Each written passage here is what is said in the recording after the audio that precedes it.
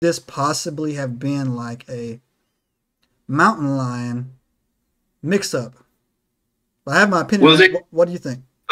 the thing I could say to that is that people that actually said they saw the sightings said they witnessed this thing standing on its hind legs. Yeah, true.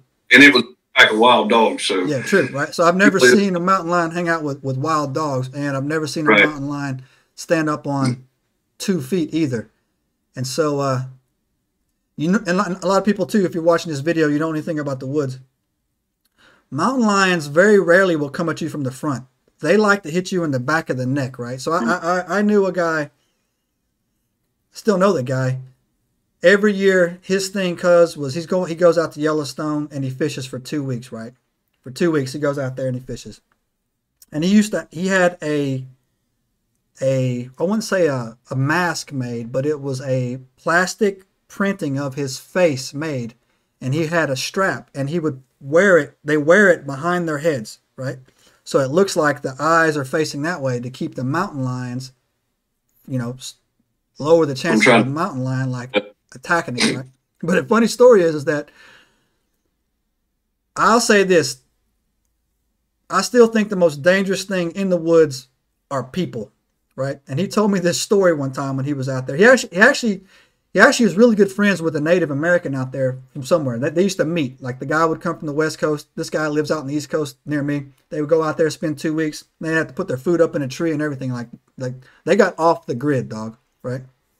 And so, and they're big time fishermen, right? So he said he was fishing one time. It was him and his buddy. His other buddy was about like, I don't know, like 8 feet away or whatever.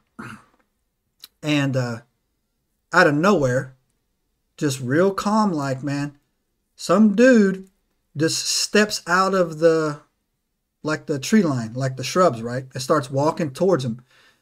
And he said that he could tell that this cat, man, he had like bad intentions, right? Like something like something was off, right? So evidently the guy gets about like, they see him, you know, they verbally engage him. And the guy just keeps like, you know, he's not really responsive. He keeps coming, but he's got this thing on his hip, man. Like he's got a Bowie knife on there. It's probably 12 inches, a solid knife, right? And the guy, not the guy I know, but his friend was in between him, the Native American. And he was like, hey, look, don't come any closer, man. What do you want? What do you want? Guy kept coming, right?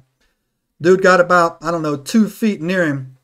And this Native American dude just, I'm talking about straight up door kicked him right in the shin, right in the leg, right below the knee.